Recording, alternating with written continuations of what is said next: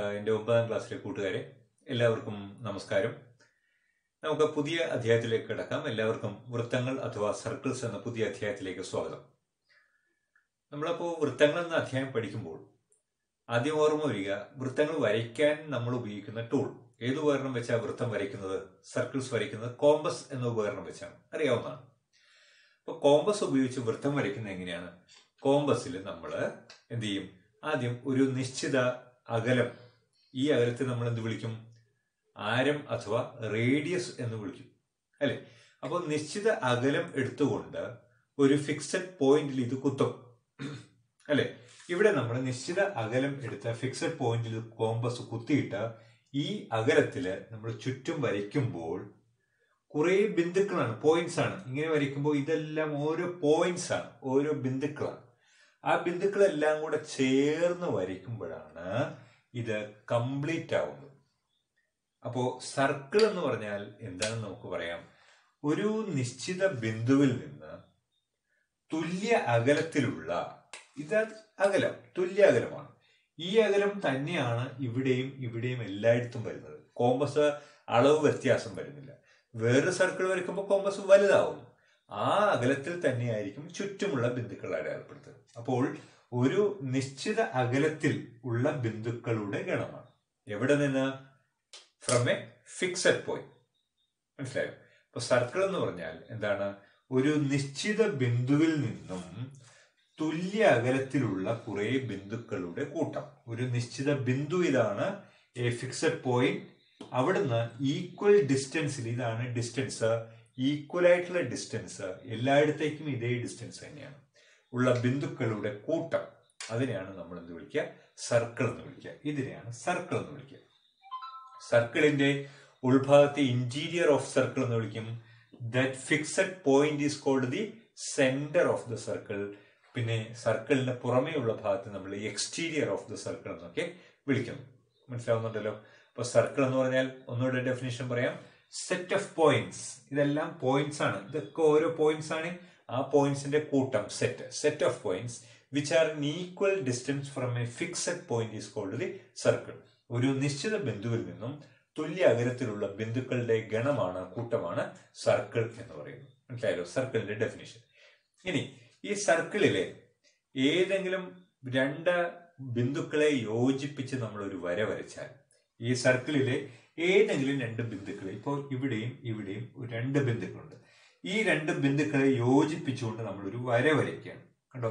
ഇങ്ങനെ ഒരു വര വരച്ചാൽ എ ബി എന്നീ രണ്ട് ബിന്ദുക്കളെ, പോയിന്റ്സിനെ ജോയിൻ ചെയ്തുകൊണ്ട് ഒരു ലൈൻ വരച്ചു, എ ബി വരച്ചു, വര വരച്ചാൽ അതിനെ വിളിക്കുന്ന പേരാണ് എന്ത്? ഞാൻ അഥവാ കോഡ് എന്ന് പറയും. വൃത്തത്തിന്റെ ഞാൻ അഥവാ കോഡ്, ഞാൻ അല്ലെങ്കിൽ CHORD, കോഡ് എന്ന് പറയും. അപ്പോ കോഡ് എന്ന് പറഞ്ഞാൽ എന്താണ്? ലെങ്ത് അല്ലെങ്കിൽ line segment joining any two points on the circle. ഒരു വൃത്തത്തിലെ ഏതെങ്കിലും രണ്ട് ബിന്ദുക്കളെ യോജിപ്പിച്ച് വരയ്ക്കുന്ന വരയെ വിളിക്കുന്ന പേരാണ് ഞാൻ. Line segment joining any two points on the circle is called A code. ഒരു വൃത്തത്തിലെ ഏതെങ്കിലും രണ്ട് ബിന്ദുക്കളെ യോജിപ്പിച്ച് വരയ്ക്കുന്ന വരയെ വിളിക്കുന്ന പേരാണ് ഞാൻ എന്ന് പറയുന്നത്. മനസ്സിലായല്ലോ? ഇനി നമുക്ക് 8ാം ക്ലാസ്സിൽ പഠിച്ച ഒരു കാര്യം ഓർമ്മയുണ്ടോ? ഒരു ലൈൻ വരച്ചിരിക്കുകയാണ്. ഈ ലൈനിന്റെ ഈ രണ്ട് എ ബി എന്ന പേരെങ്കിൽ എയിൽ നിന്നും ബിയിൽ നിന്നും തുല്യ അകലത്തിൽ ഇവിടെ ഒരു ബിന്ദു ഉണ്ടെന്ന് കരുതുക. മനസ്സിലായല്ലോ? ഇങ്ങനെ എയിൽ നിന്നും ബിയിൽ നിന്നും തുല്യ അകലത്തിൽ വരത്തക്ക വിധത്തിൽ എത്ര ബിന്ദുക്കൾ നമുക്ക് അടയാളപ്പെടുത്താം? How many points we can mark which are equal from A and B. എയിൽ നിന്നും ബിയിൽ നിന്നും തുല്യ അകലത്തിലുള്ള എത്ര ബിന്ദുക്കളെ നമുക്ക് അടയാളപ്പെടുത്താം? നമുക്ക് നോക്കിയേ, ഈ എ ബിയുടെ നീളം 10 സെന്റിമീറ്റർ ആണെങ്കിൽ ഇവിടെ 5, ഈ 5 എന്ന് പറയുന്ന 5 സെന്റിമീറ്റർ മാറി ഇവിടെ ഒരു പോയിന്റ് പി ഉണ്ടെങ്കിൽ പിയിൽ നിന്ന് എയിലേക്കും പിയിൽ നിന്ന് ബിയിലേക്കുമുള്ള ഡിസ്റ്റൻസ് ഈക്വൽ അല്ലേ? പി എയും പി ബിയും ഈക്വൽ അല്ലേ? ഇനി ഇതിന്റെ മുകളിലൊരു പോയിന്റ് ഉണ്ടെങ്കിൽ ആ 5 എന്ന് പറയുന്നത് അല്പം കൂടെ കൂടും. 5 സെന്റിമീറ്റർ എന്ന് പറയുന്നത് 5 സെന്റിമീറ്റർ എന്ന് 5.2 5.3 5.5 ആയേക്കാം. എങ്കിലും ഇവിടെ നിന്ന് ഇങ്ങോട്ടും, ഈ പോയിന്റിൽ നിന്ന് ഇങ്ങോട്ടും ഈ പോയിന്റിൽ നിന്ന് അങ്ങോട്ടുമുള്ള ഡിസ്റ്റൻസ് ഈക്വൽ അല്ലേ? ആണല്ലോ. അതുപോലെ എത്ര പോയിന്റ്സ് നമുക്ക് പ്ലോട്ട് ചെയ്യാൻ സാധിക്കുമെന്നാണ് ചോദിച്ചത്. എത്ര points? Yes, we can draw many points. Which are equal from A and B. എയിൽ നിന്നും ബിയിൽ നിന്നും തുല്യ അകലത്തിലാകത്തക്ക വിധം നമുക്ക് ധാരാളം ബിന്ദുക്കളെ അടയാളപ്പെടുത്താം. ഇവിടെ ഇവിടെ ഇങ്ങനെ കുറെ ബിന്ദുക്കളെ അടയാളപ്പെടുത്താം. മനസ്സിലാവുന്നുണ്ടോ? അപ്പോൾ ഈ അകലവും ഇങ്ങോട്ടുള്ള അകലവും തുല്യമായിരിക്കും. ഇവിടെ നിന്ന് ഇങ്ങോട്ടുള്ള അകലവും തുല്യമായിരിക്കും. കണ്ടോ? ആ ഫിക്സഡ് പോയിന്റിൽ നിന്ന് അങ്ങോട്ടും ഇങ്ങോട്ടുള്ള അകലം തുല്യമായിരിക്കും. അത് കൂടിയും കുറഞ്ഞും വരും ഓരോ പോയിന്റുകൾ എടുക്കുമ്പോൾ. പക്ഷെ ഇവയെല്ലാം തുല്യമായിരിക്കും. ഇനി ഈ കിട്ടുന്ന പോയിന്റ്സ് ഇപ്പൊ തുല്യമാണ് എന്ന് പറഞ്ഞാൽ കിട്ടിയ പോയിന്റ്സ് ഉണ്ടല്ലോ, അതെല്ലാം കൂടെ ഒന്ന് യോജിപ്പിച്ചാൽ, ഇങ്ങനെ യോജിപ്പിച്ചാൽ എന്ത് കിട്ടുമെന്ന് നമ്മൾ 9ാം ക്ലാസ്സിൽ പഠിച്ചിട്ടുണ്ട്. എന്താണ് കിട്ടുക? Yes, perpendicular bisector of the line. ഒരു വരയുടെ മധ്യലംബം കിട്ടും. മധ്യലംബം. ഇനി ആ കാര്യമാണ് ഞാൻ ഇവിടെ പറയാൻ പോകുന്നത്. എ ബി എന്ന് പറയുന്ന സാധനം കോഡാണ്, ഞാനാണ്. ഈ ഞാണിന്റെ മധ്യലംബം വരച്ചാൽ അതിന്റെ പ്രത്യേകത എന്തായിരിക്കും എന്ന് പറയാവോ? ഈ ഞാണിന്റെ മധ്യലംബം വരച്ചാൽ എന്തായിരിക്കും പ്രത്യേകത എന്ന് പറഞ്ഞേ? മധ്യലംബം വരച്ചാൽ എവിടെ കൂടി പോവും? ഈ എ ബിയുടെ മിഡ് പോയിന്റിൽ കൂടി പോവും. ശരിയാണല്ലോ. പെർപെൻഡിക്കുലർ ബൈസെക്ടർ വരച്ചാൽ ഇതിന്റെ മിഡ് പോയിന്റിൽ കൂടി പോകും. ഇനി ഈ ലൈനിലെ ഏത് പോയിന്റിൽ നിന്നും എയിലേക്കും ബിയിലേക്കുമുള്ള ഡിസ്റ്റൻസ് ഈക്വലുമായിരിക്കും അല്ലെ? ഈ ലൈനിലെ ഏത് പോയിന്റ് എടുത്താലും ആ പോയിന്റിൽ നിന്ന് എയിലേക്കും ബിയിലേക്കുമുള്ള ഡിസ്റ്റൻസ് ഈക്വൽ ആയിരിക്കും. ആണല്ലോ? ആണ്.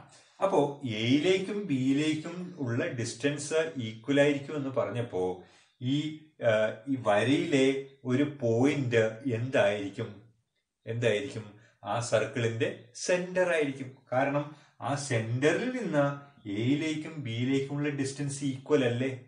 സെന്ററിൽ നിന്ന്, സർക്കിളിന്റെ സെന്ററിൽ നിന്ന് distance from centre to any point on the circle അത് ഈക്വൽ അല്ലേ?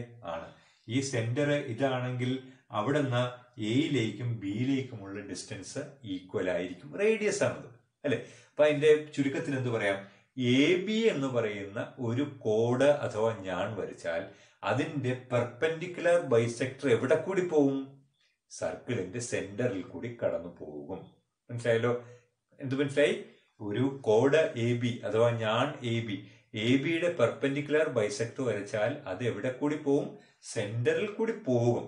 കണ്ടോ? സെന്ററിൽ കൂടി പോകും. അപ്പോ ചോദ്യം ഇതാണ്. ഒരു സർക്കിൾ തന്നിരിക്കുന്നു. ഗിവൺ എ സർക്കിൾ, ഒരു സർക്കിൾ, ജസ്റ്റ് എ സർക്കിൾ മാത്രം തന്നിരിക്കുന്നു. Find the centre of the circle എന്ന് പറഞ്ഞാൽ എങ്ങനെ കണ്ടെത്താം? ഒരു സർക്കിൾ തന്നാൽ ആ സർക്കിളിന്റെ വൃത്തത്തിന്റെ കേന്ദ്രം എങ്ങനെ കണ്ടുപിടിക്കുമെന്ന് ചോദിച്ചാൽ എന്ത് പറയാം? എങ്ങനെ ചെയ്യാം? എന്താ ചെയ്യാന്ന് വെച്ചാൽ ഒരു സർക്കിൾ തന്നിരിക്കുന്നു. നിങ്ങൾ എന്ത് ചെയ്യുക? ഒരു കോഡ് വരയ്ക്കുക. Draw A code A B. ഇഷ്ടമുള്ള ഒരു കോഡ് വരച്ചു. കോഡിന് പ്രത്യേകിച്ച് നീളമൊന്നുമില്ല. We can draw many codes in A circle. ഒരു സർക്കിളിൽ അനേകം ഞാണുകൾ വരയ്ക്കാം അല്ലെ? അനേകം ഞാണുകൾ. എ ബി എന്ന് പറയുന്നത് അതിന്റെ മുകളിൽ വരയ്ക്കാം. കണ്ടോ?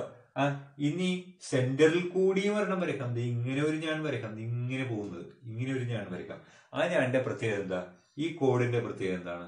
ആ കോഡിനെ നമ്മൾ എന്ത് വിളിക്കാം? ഡയമീറ്റർ എന്ന് പറയും, അഥവാ വ്യാസം എന്ന് പറയും. Longest code of A circle is the diameter. കേട്ടോ? അപ്പൊ കോഡ് എന്ന് പറഞ്ഞാൽ എന്താണെന്ന് ഞാൻ നേരത്തെ പറഞ്ഞു. എന്താണ്? Line segment joining any 2 points on the circle. വൃത്തത്തിലെ ഏതെങ്കിലും 2 ബിന്ദുക്കളെ യോജിപ്പിച്ച് വരച്ചാൽ അത് ഞാൻ അഥവാ കോഡായി. അപ്പൊ എ ബി ഒരു കോഡാണ്. ഇവിടെ 2 പോയിന്റ്സ് ഉണ്ടെങ്കിൽ ജോയിൻ ചെയ്താൽ പി ക്യു എന്ന് പറയുന്ന ഒരു കോഡാണ്. ഇവിടെ 2 പോയിന്റ്സ് ഉണ്ടെങ്കിൽ അതിനെ ജോയിൻ ചെയ്ത് എം എൻ പേര് കൊടുത്താൽ അതും ഒരു കോഡാണ്. പക്ഷെ ഈ പറഞ്ഞ കോഡ് എവിടെ കൂടി പോകുന്നു? സെന്ററിൽ കൂടി പോകുന്നുവെങ്കിൽ ആ കോഡിനെ നമ്മൾ വ്യാസം അഥവാ ഡയമീറ്റർ എന്ന് വിളിക്കുന്നു. So diameter is the longest code. ഏറ്റവും നീളം കൂടിയ ഞാനാണ് വ്യാസം എന്ന് പറയാം. മനസ്സിലായല്ലോ?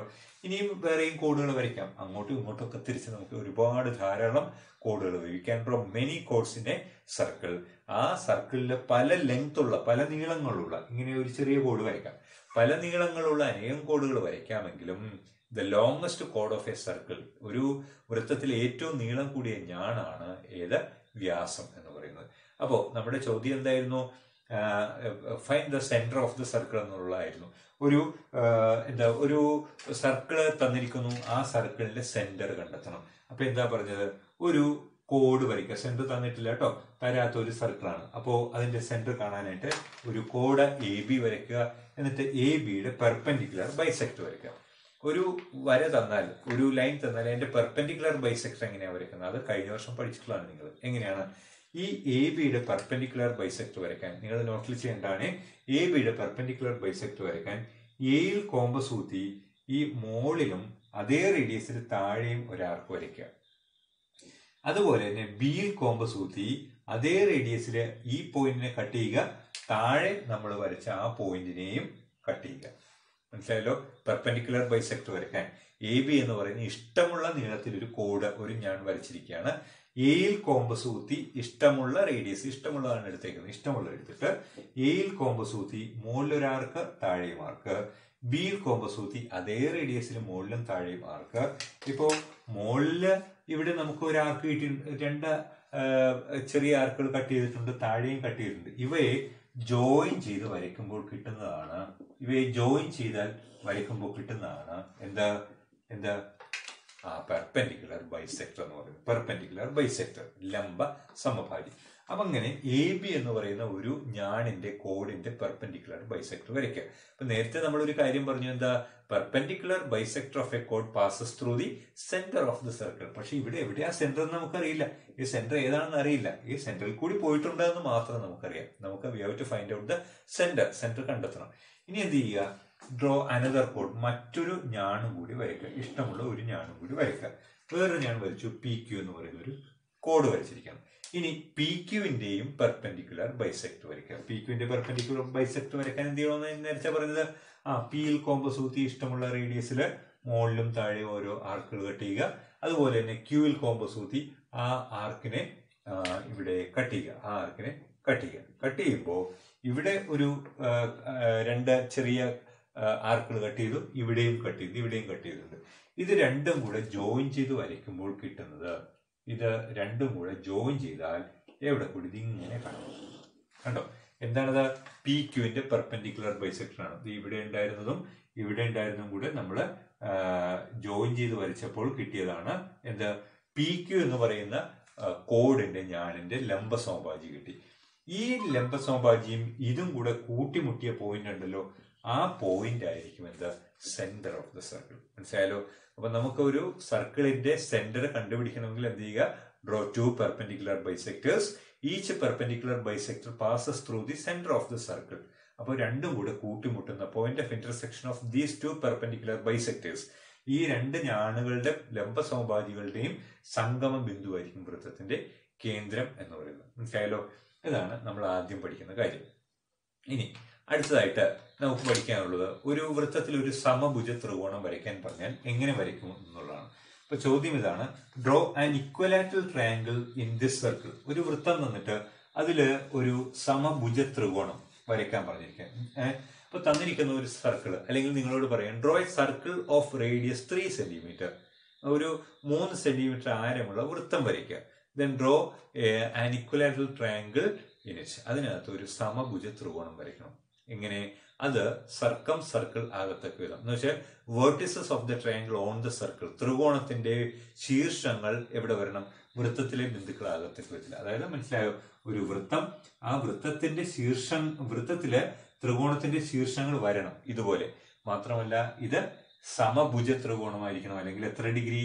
60 ഡിഗ്രി വീതം ആയിരിക്കണം. അതാണ് സമഭുജ ത്രികോണം എന്ന് പറയുന്നത്, 60 ഡിഗ്രി വീതം. അപ്പൊ ഇത് ഇവിടെ വരയ്ക്കാനാണ് ചോദ്യം. അപ്പോൾ first we have to draw A circle of radius 3 centimetre, 3 centimetre ആരമുള്ള വൃത്തം വരയ്ക്കുക എന്നാണ് ചോദ്യം. അപ്പൊ എന്ത് ചെയ്യുക? നമ്മൾ കോമ്പസിൽ 3 സെന്റിമീറ്റർ സ്കെയിലിൽ നിന്നും അളന്നെടുക്കും 3 സെന്റിമീറ്റർ, എന്നിട്ട് ഇവിടെ കോമ്പസ് കുത്തിയിട്ട് 3 സെന്റിമീറ്റർ റേഡിയസ് ഉള്ള ഒരു വൃത്തം വരയ്ക്കുക. ഒരു വൃത്തം വരച്ചു. ഇനി ഇതിനകത്ത് ഒരു സമഭുജ ത്രികോണം വരയ്ക്കാനാണ് ചോദ്യം. സമഭുജ ത്രികോണം വരയ്ക്കണമെങ്കിൽ നമ്മൾ മനസ്സിലാക്കുക, സമഭുജ ത്രികോണത്തിന്റെ കോണുകളുടെ അളവുകൾ എത്ര വീതമാണ്? എത്ര വീതം? 60 വീതമാണ്. 60 വീതമാണ് കോണിന്റെ അളവുകൾ. അപ്പോ എന്ത് ചെയ്യുക? ഈ സെന്ററിൽ നിന്ന് തുല്യ അകലത്തിലുള്ള 3 ബിന്ദുക്കൾ ഉണ്ടായാൽ മതിയല്ലോ, അല്ലെ? സെന്ററിൽ നിന്ന് തുല്യ അകലത്തിലുള്ള 3 ബിന്ദുക്കൾ ഉണ്ടായാൽ മതി. ഈ some of angles around A point, ഒരു ബിന്ദുവിന് ചുറ്റുമുള്ള കോണുകളുടെ അളവുകളുടെ തുക എത്രയാണ്? 360 ഡിഗ്രിയാണ്. അപ്പൊ 360നെ ഈക്വൽ 3 ആയിട്ട് ഡിവൈഡ് ചെയ്യുക. 360നെ 360 ഡിവൈഡഡ് ബൈ 3 എത്രയാണ്? 120 ഡിഗ്രി. അപ്പൊ നമ്മള് 120 120 ആയിട്ട് 3 ആയിട്ട് ഡിവൈഡ് ചെയ്യുക. ഞാൻ ഇവിടെ വരച്ച് ഒരു ലൈൻ വരച്ചു. ഒരു ജസ്റ്റ് ഡ്രോയിങ് എ ലൈൻ. എന്ത് ലൈനാണത്? റേഡിയസ് വരച്ചു. ഒരു റേഡിയസ് വരച്ചു. എന്നിട്ട് ആ റേഡിയസിൽ 120 ഡിഗ്രി മാർക്ക് ചെയ്യണം. ആ റേഡിയസിൽ 120 ഡിഗ്രി മാർക്ക് ചെയ്തു.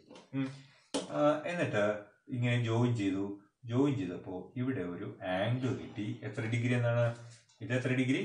120 ഡിഗ്രി. നിങ്ങൾക്ക് തെറ്റിപ്പോയത് കേട്ടോ. ഈ പ്രൊട്രാക്റ്റിൽ 120 എന്നുള്ളടുത്ത് 60 എന്നും ഉണ്ട്. പക്ഷെ ഇതിലെ 120 എന്ന് പറഞ്ഞാൽ ഇവിടെ നമ്മൾ പ്രൊട്രാക്ടർ വെക്കുമ്പോൾ ഇവിടുത്തെ 0 മുതൽ കൗണ്ട് ചെയ്ത് വരണം. 0 മുതൽ 120 എവിടെ അവസാനിക്കുന്നു എന്നുള്ളത് നമ്മൾ ശ്രദ്ധിച്ച് നോക്കണം. ഇനി ഇവിടെ നിന്നും ഇതുപോലെ തന്നെ നമ്മൾ നേരത്തെ പറഞ്ഞ പോലെ തന്നെ 120 ഡിഗ്രി എടുക്കുക. ഇവിടെ പ്രൊട്രാക്ടർ എടുത്ത് ഇവിടെ വെച്ചു. ഇനി 120 ഡിഗ്രി എടുക്കണം. ഇവിടുത്തെ 0 മുതൽ കൗണ്ട് ചെയ്ത് വരിക. 0 മുതൽ 80, 90, 100, 110, 120 ഇവിടെ വന്നു. ഇവിടെ നമ്മൾ ഇത് ജോയിൻ ചെയ്യാം. ഇത് ജോയിൻ ചെയ്തപ്പോൾ ഇവിടെയും കിട്ടി എത്ര ഡിഗ്രി? 120 ഡിഗ്രി. ഇതും എത്ര തന്നെ? 120 ഡിഗ്രി തന്നെ കിട്ടി. കണ്ടോ? അപ്പോ ഒരു ബിന്ദുവിന് ചുറ്റുമുള്ള 360 ഡിഗ്രിയെ നമ്മൾ 3 ഈക്വൽ പാർട്സ് ആയിട്ട് ഡിവൈഡ് ചെയ്തപ്പോൾ 120 ഡിഗ്രിയുള്ള 3 ലൈൻസ് നമ്മൾ വരയ്ക്കാനായിട്ട് സാധിച്ചു. 120 ഡിഗ്രി വീതം വരച്ചൊക്കെ വിധത്തിൽ. അപ്പോൾ ഈ 2 പോയിന്റ്സും കൂടി നമ്മളൊന്ന് ജോയിൻ ചെയ്യുക. ഇത് നമ്മൾ ജോയിൻ ചെയ്തു. ഇതും അതുപോലെ തന്നെ ജോയിൻ ചെയ്യുക. ഇതും ജോയിൻ ചെയ്യുക. അപ്പൊ ഇതിന്റെ പ്രത്യേകത എന്തായിരിക്കും എന്ന് പറയാമോ? ഇത് 120 ഡിഗ്രിയാണ്. ഇത് 120 ഡിഗ്രിയാണ്. ഈ 2 വരകളും ഏത്? ഓയിൽ നിന്ന് എയിലേക്കും ഓയിൽ നിന്ന് ബിയിലേക്കുമുള്ള, സെന്ററിൽ നിന്ന് എയിലേക്കും ബിയിലേക്കുമുള്ള വരകളെ നമ്മൾ എന്ത് വിളിക്കും? ആരം അഥവാ റേഡിയസ് എന്നാണ് വിളിക്കുന്നത്. ഈ റേഡിയസിന് നീളത്തിന് വ്യത്യാസമില്ലാന്ന് നമ്മൾ പറഞ്ഞു നിർത്തിയതാണ് അല്ലെ? സെയിം റേഡിയസ്, ലെങ്ത് ഈക്വൽ ആയിരിക്കും. ഈ ഒ എയുടെയും ഒ ബിയുടെയും നീളം തുല്യമായിരിക്കും. അപ്പോൾ ഈ കാണുന്ന ത്രികോണത്തിന്റെ ഈ താഴെ വരച്ചിരിക്കുന്ന ത്രികോണത്തിന്റെ 2 വശങ്ങളുടെ നീളങ്ങൾ തുല്യമായാൽ അതിനെ നമ്മൾ എന്ത് വിളിക്കും? സമപാർശ്വ ത്രികോണം എന്ന് വിളിക്കും. 3 വശം തുല്യമായ സമഭുജ ത്രികോണം, ഇക്വലാറ്റർ ട്രയാങ്കിൾ. 2 വശങ്ങൾ തുല്യമായ സമപാർശ്വ ത്രികോണം അഥവാ ഐസോസെലസ് ട്രയാങ്കിൾ എന്ന് വിളിക്കും. ഈ സമപാർശ്വ ത്രികോണം അഥവാ ഐസോസെലസ് ട്രയാങ്കിളിന്റെ പ്രത്യേകത ബേസ് ആംഗിൾസ് ഈക്വൽ ആയിരിക്കും. പാദകോണുകൾ തുല്യമായിരിക്കും. സമപാർശ്വ ത്രികോണത്തിന്റെ പ്രത്യേകത പഴയ കാര്യം അറിയാവുന്നതാണ്. സമപാർശ്വ ത്രികോണത്തിന്റെ പ്രത്യേകത ഈ 2 കോണുകളും തുല്യമായിരിക്കും. സമപാർശ്വ ത്രികോണം എന്ന് പറഞ്ഞാൽ 2 വശങ്ങളുടെ നീളങ്ങൾ തുല്യമായ ത്രികോണം. If 2 sides of a triangle are equal, then that triangle is called an isosceles triangle, and angles opposite to equal sides are equal. സമപാർശ്വ ത്രികോണത്തിന്റെ തുല്യവശങ്ങൾക്കെതിരെയുള്ള കോണുകളുടെ അളവുകൾ തുല്യമായിരിക്കും. അപ്പോൾ ഇതിന് ഈ നീളത്തിനെതിരെയുമുള്ള ഈ കോണുകൾ എത്ര വീതമായിരിക്കും? ആകെ some of angles of A triangle is 180 degree. ത്രികോണത്തിന്റെ കോണുകളുടെ അളവുകളുടെ തുക 180 ആണ്. 180ൽ നിന്ന് 100 കുറച്ചാൽ 60 കിട്ടും. 60 നമ്മൾ എത്ര വീതം? 30 വീതം എടുത്തു കഴിഞ്ഞാൽ 180 ഡിഗ്രി ബേസ് ആംഗിൾസ് ഈക്വൽ. കണ്ടോ? ആകെ 180 ഡിഗ്രി പാദകോണുകൾ തുല്യം എന്നുള്ള കാര്യമായി. ഇനി ഇതേ കാര്യം ഉപയോഗിച്ചാൽ ഇവിടെയും എത്ര തന്നെ? 30. ഇവിടെ അതുപോലെ തന്നെ 30. അപ്പൊ നോക്കിയേ, 3 കോണുകൾ ഈ ABC എന്ന് പറയുന്ന നമ്മുടെ വലിയ ട്രയാങ്കിളിന്റെ 3 ആംഗിൾസും എത്ര വീതം? 60 വീതം വന്നു. 3 ആംഗിൾസും ഈക്വൽ ആണെങ്കിൽ ദാറ്റ് ഈസ് ആൻ ഇക്വലാറ്റർ ട്രയാങ്കിൾ. അതൊരു സമഭുജ ത്രികോണമാണ്. 3 കോണുകൾ 60 ഡിഗ്രി വീതം വന്നു. അതുകൊണ്ട് സമഭുജ ത്രികോണമാണ്. അതിന്റെ 3 വശങ്ങളുടെ നീളങ്ങളും തുല്യമാണ്. മനസ്സിലായല്ലോ പ്രിയപ്പെട്ട കുട്ടികളെ? നമുക്കൊരു ടെക്സ്റ്റ് ബുക്ക് പ്രവർത്തനം ചെയ്ത് നോക്കാം. ചോദ്യം നോക്കിയേ. 2 വൃത്തങ്ങളുടെ കേന്ദ്രങ്ങൾ യോജിപ്പിച്ച് വരയ്ക്കുന്ന വര അവ മുറിച്ചു കിടക്കുന്ന ബിന്ദുക്കൾ യോജിപ്പിക്കുന്ന വരയുടെ ലംബ സമഭാജിയാണെന്ന് തെളിയിക്കുക. ചോദ്യം എന്താണെന്ന് മനസ്സിലായോ? 2 circles are drawn and the centers of these 2 circles are joined. ഈ വൃത്തങ്ങളുടെ കേന്ദ്രങ്ങളെ യോജിപ്പിച്ചിരിക്കുന്നു. ഇനി 2 സർക്കിൾസും ഇന്റർസെക്ട് ചെയ്യുന്നുണ്ട്. പരസ്പരം കട്ട് ചെയ്ത് പോകുന്ന സർക്കിൾസ് ആണ്. വൃത്തങ്ങൾ പരസ്പരം മുറിച്ചു പോകുന്നവയാണ്. ആ യോജിപ്പിച്ചു പോകുന്ന ബിന്ദുക്കളെ യോജിപ്പിച്ചുകൊണ്ട് ഒരു ലൈൻ വരച്ചിരിക്കുകയാണ് PQ. പ്രൂവ് ദാറ്റ് വരയുടെ ലംബസമഭാജിയാണ് ഇത് എന്ന് തെളിയിക്കുക. Prove that AB is the perpendicular bisector of PQ. ചോദ്യം മനസ്സിലായോ? Prove that AB is the perpendicular bisector of PQ. ABയുടെ ലംബസമഭാജിയാണ് PQ എന്ന് തെളിയിക്കുക. ഇതാണ് ചോദ്യം. ഇത് പ്രൂവ് ചെയ്യുന്നതിനായിട്ട് നമുക്ക് 8ാം ക്ലാസ്സിൽ പഠിച്ച ചില കാര്യങ്ങളൊന്ന് എന്തൊക്കെയാണ്? 2 ട്രയാങ്കിൾസ് തുല്യ ത്രികോണങ്ങൾ അല്ലെങ്കിൽ ഈക്വൽ ട്രയാങ്കിൾസ് അല്ലെങ്കിൽ കോൺഗ്രുവന്റ് ട്രയാങ്കിൾസ് അല്ലെങ്കിൽ സർവസമ ത്രികോണങ്ങൾ ആവുന്നത് എപ്പോൾ? എന്നുള്ളത് നമ്മൾ 2-3 കണ്ടീഷൻസ് പഠിച്ചിട്ടുണ്ട്. ഓർമ്മയുണ്ടോ? ഒരാളോട് ഒരു ട്രയാങ്കിൾ വരയ്ക്കാൻ പറയുകയാണ്. Draw A triangle with sides 3 centimetre, 4 centimetre, 5 centimetre. 3, 4, 5 centimetre വശങ്ങളുള്ള ഒരു ത്രികോണം വരയ്ക്കാൻ ഒരാളോട് ആവശ്യപ്പെടുന്നു. മറ്റൊരാളോടും പറയുന്നു അത് തന്നെ 3, 4, 5 വശങ്ങളുള്ള ഒരു ത്രികോണം വരയ്ക്കാൻ.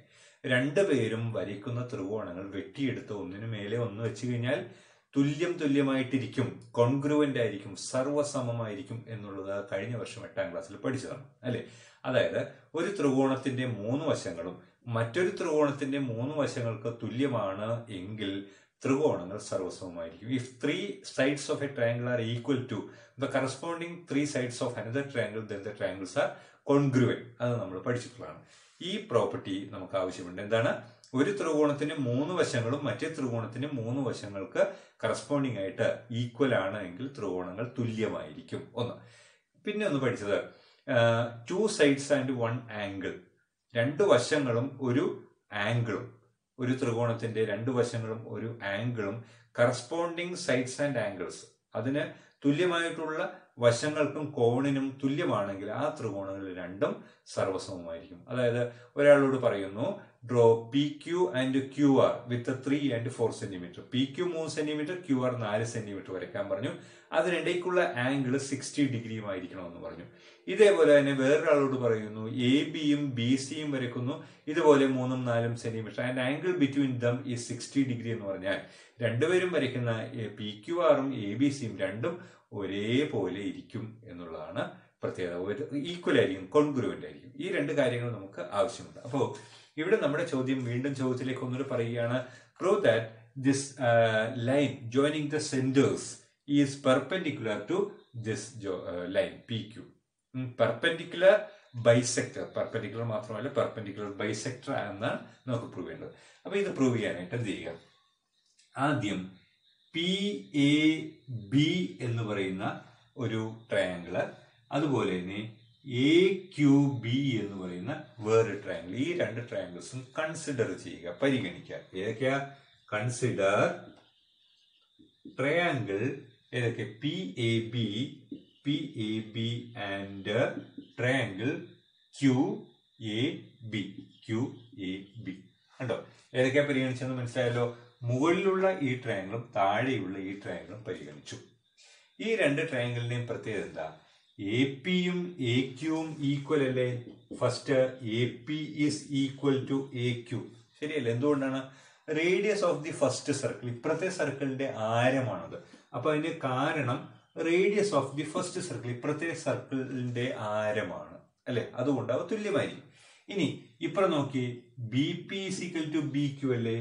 രണ്ടാമത് നമുക്ക് പറയാം B P is equal to B Q. അതിനും കാരണം ഇത് തന്നെ, അപ്പുറമുള്ള സർക്കിളിന്റെ രണ്ടാമത്തെ സർക്കിളിന്റെ റേഡിയസ് ആണ്. റേഡിയസിന് വ്യത്യാസം ഉണ്ടാകില്ല എന്ന് പറഞ്ഞു. അപ്പുറത്തെ സർക്കിളാണ് ബി, കോമ്പസ് സെന്റർ ആക്കിക്കൊണ്ട് കോമ്പസ് കുത്തിക്കൊണ്ട് നമ്മൾ വരയ്ക്കുന്ന സർക്കിളാണ്. അതുകൊണ്ട് ബി പിയും ബി ക്യൂയും തുല്യമായിരിക്കും. കണ്ടോ? ഇനി ദെൻ തേർഡ്, മൂന്നാമതായിട്ട് നമുക്ക് പറയാം A B is equal to A B. A B is equal to A B. A B ആകാൻ കാരണം എന്താ? കോമൺ ആണ്. 2 എ ബിയും ഒരേ നീളമുള്ളതാണ്, കോമൺ ആണ്. So A B is equal to A B. ഇപ്പോ നമ്മൾ 2 ട്രയാങ്കിൾസ് കോൺഗ്രുവന്റ് ആകുന്നതിനുള്ള, സർവസമം ആകുന്നതിനുള്ള ആദ്യം പറഞ്ഞ കണ്ടീഷൻ ഉണ്ടല്ലോ. 3 വശങ്ങൾ ഒരാളോട് വരയ്ക്കാൻ പറഞ്ഞു. 3 വശങ്ങളുള്ള ഒരു ട്രയാങ്കിൾ അതേ നീളങ്ങൾ കൊടുത്തുകൊണ്ട് മറ്റൊരാളോട് വരയ്ക്കാൻ പറഞ്ഞാൽ അത് തുല്യമായിരിക്കുമെന്ന് പറഞ്ഞു. രണ്ടുപേരും വരയ്ക്കുന്ന ഒരേപോലെ ഇരിക്കും. അതാണ് ഇവിടെ സംഭവിച്ചിരിക്കുന്നത്. ഒരാള് പി എ ബിയും മറ്റേ ക്യു എ ബിയും ആണ് വരയ്ക്കുന്നതെങ്കിൽ ദീസ് 2 ട്രയാങ്കിൾസ് ആർ ഈക്വൽ അല്ലെ. ഇത് 2 ട്രയാങ്കിൾസും കോൺഗ്രുവന്റ് ആണ്. സോ നമുക്ക് പറയാം എന്താ? Triangle P A B is congruent to, അല്ലെങ്കിൽ ഈക്വൽ ടു എന്ന് വേണമെങ്കിൽ പറയാം. കോൺഗ്രുവന്റ് ടു അല്ലെങ്കിൽ equal to triangle Q A B എന്ന് പറയാം. ക്യു എ ബി എന്ന് പറയാം. സോ ഇതിന് കാരണമായിട്ട് എന്താ നമ്മൾ പറഞ്ഞു? 3 വശങ്ങളും തുല്യമായതുകൊണ്ട്, 2 ത്രികോണങ്ങളുടെയും 3 വശങ്ങൾ കറസ്പോണ്ടിങ് സൈഡ്സ് സമാന വശങ്ങൾ തുല്യമായതുകൊണ്ടാണെന്ന് പറയാം. ഇനി അതുകൊണ്ട് ഈ 2 കോണുകളും തുല്യമായിരിക്കും. എന്തുകൊണ്ടാന്ന് പറയാവോ? ഈ 2 ട്രയാങ്കിൾസും കോൺഗ്രുവന്റ് ആയല്ലോ, സർവസമമായല്ലോ. ഏതൊക്കെ? പി എ ബി എന്ന് പറയുന്ന ട്രയാങ്കിൾസ് ഏതൊക്കെയാണെന്ന് മനസ്സിലായല്ലോ. മുകളിൽ കാണുന്നതും താഴെ കാണുന്നതുമായിട്ടുള്ള ഈ 2 ട്രയാങ്കിൾസും കോൺഗ്രുവന്റ് ആണ്. ഈ തുല്യമായിട്ടുള്ള ത്രികോണങ്ങളിലെ തുല്യവശങ്ങൾക്കെതിരെയുള്ള കോണുകൾ തുല്യമായിരിക്കും. ഇവിടെ പി ബിക്കെതിരെയുള്ള കോണാണ് എ, ക്യു ബിക്കെതിരെയുള്ള കോണാണ് എ. കണ്ടോ, ഈ മുകളിൽ കാണുന്ന ത്രികോണത്തിലെ പി ബി എന്ന് പറയുന്ന വശം അതിന് എതിരെയുള്ള മുകളിലെ ത്രികോണത്തിലെ കോണാണ് ഈ എ. ഏത് എ? P A B. അതുപോലെ തന്നെ താഴെയുള്ള ഈ പി ബിക്ക് തുല്യമായിട്ടുള്ള വശം ബി ക്യു, ക്യു ബി, അതിനെതിരെയുള്ള കോണാണ് ഇത്, ആംഗിൾ ആണ് ഇത് Q A B. So these two angles are equal. Corresponding angles എന്ന് പറയാം. കണ്ടോ, കറസ്പോണ്ടിങ് ആംഗിൾസ്, ഈക്വൽ ലെങ്ത് ഉള്ള വശങ്ങൾക്കെതിരെയുള്ള ആംഗിൾസ്, അതിനെയാണ് കറസ്പോണ്ടിങ് ആംഗിൾസ് എന്ന് പറയുക. അപ്പൊ ഇത് രണ്ടും തുല്യമാണ്. നമുക്ക് ഇനിയും പറയാൻ കേട്ടോ, ഇതിനെതിരെയുള്ള ഈ കോണും ഇതിനെതിരെയുള്ള ഈ കോണും തുല്യം എന്നൊക്കെ പറയാം. നമുക്ക് ഇപ്പോൾ അത് ആവശ്യമില്ല, ഇതുകൊണ്ട് നിർത്താം. കണ്ടോ, അപ്പോൾ ഇതും ഈക്വൽ ആണ്. Corresponding angles are equal. അത് വെച്ചുകൊണ്ട് വീണ്ടും നമ്മൾ അടുത്ത രണ്ട് ട്രയാംഗിൾസ്, ഇത് നമ്മൾ മനസ്സിലായല്ലോ, ഇത് എഴുതിയല്ലോ. അടുത്ത രണ്ട് ട്രയാംഗിൾസ് കൺസിഡർ ചെയ്യാം. ഏതൊക്കെയാണ് അടുത്ത രണ്ട് ട്രയാംഗിൾസ്? ഈ മുകളിൽ കാണുന്ന ഈ ലെഫ്റ്റ് സൈഡിൽ കാണുന്ന ട്രയാംഗിൾ ഏതാണത് കൺസിഡർ ചെയ്യേണ്ടത്? Consider triangle P M A and triangle Q M A. ഇവ പരിഗണിക്കുക. കൺസിഡർ എന്ന് വെച്ചാൽ ഇവ പരിഗണിക്കുക. ത്രികോണം പി എം എ, ത്രികോണം ക്യു എം എ, ഇവ പരിഗണിക്കുക. ഈ രണ്ട് ട്രയാംഗിൾസും പരിഗണിച്ചാൽ നമ്മൾ രണ്ടാമത് ട്രയാംഗിൾസ് രണ്ടെണ്ണം കോൺഗ്രുവന്റ് ആകുന്നുള്ള രണ്ടാമത്തെ കണ്ടീഷൻ പറഞ്ഞ ഓർമ്മയില്ലേ? രണ്ട് വശങ്ങളും ഒരു കോണം. അതിവിടെ ഉണ്ടല്ലോ. ഈ നമ്മളിപ്പോ കൺസിഡർ ചെയ്ത ട്രയാംഗിൾസ് ഏതൊക്കെയാണെന്ന് മനസ്സിലായല്ലോ. ഞാൻ അത് മാത്രം ഹൈലൈറ്റ് ചെയ്യാണ്. ഇത് രണ്ടും ഏതൊക്കെ? ഈ മുകളിൽ കാണുന്നതും താഴെയുള്ള ട്രയാംഗിൾസും, പി എം എയും ക്യു എം എയും, ഈ രണ്ട് ട്രയാംഗിൾസ് കൺസിഡർ ചെയ്താൽ ഇതില് P A is equal to Q A ആണല്ലോ. ഒന്നാമത്തെ കാര്യം, P A is equal to Q A. എന്താ കാരണം? റേഡിയസ് ആണ്. Radius of the same circle, ഒരേ വൃത്തത്തിന്റെ ആരങ്ങളാണ്. രണ്ടാമത്തെ A M is equal to A M. രണ്ടാമത് A M is equal to A M പറയാം. അതിന് കാരണം എന്താണ്? കോമൺ ആണ്. പൊതുവായത്, കോമൺ എന്ന് പറയാം, പൊതുവായത്. ഇനി ഈ ആംഗിളും ഈ മുകളിൽ കാണുന്ന ട്രയാംഗിളിലെ ആംഗിൾ പി എ എം എന്ന് പറയുന്നത് താഴെയുള്ള ട്രയാംഗിളിന്റെ ക്യു എ എമ്മിന് ഈക്വൽ ആണ്. കാരണം എന്താ? നമ്മൾ നേരത്തെ തെളിയിച്ചാണ്. തൊട്ട് മുമ്പ് നമ്മൾ അവിടെ വെച്ചാണ് നിർത്തിയിരിക്കുന്നത്.